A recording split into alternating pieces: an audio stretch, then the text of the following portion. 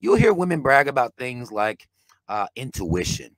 They'll brag about these types of things where they can just tell. Like I heard women that will sit here and arrogantly say they can just tell when a man got some good dick. No, you can't.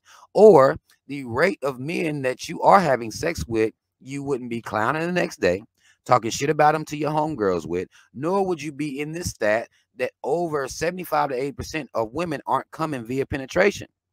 So I need black women or women in general, really, to be humble. Ma'am, your intuition isn't what you think.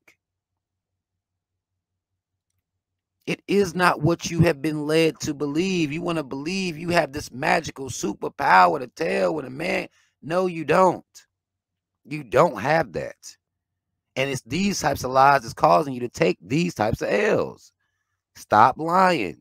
This is not like it's not happening in real life, like y'all saying. If y'all could just tell, then all your sexual experiences would be good, right? I mean, this is a logical argument right here. Stop lying. Stop getting in your little sister girl groups, sitting here acting like y'all got some fucking superpowers because you don't.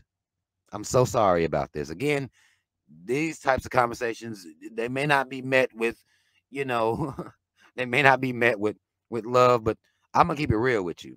Women, stop lying. You don't know. You're taking a gamble. Damn near every time you have sex with a man is a gamble. You don't know because you know that he's probably gonna get his.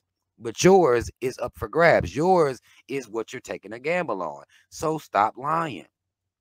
Stop it. Stop it. Okay?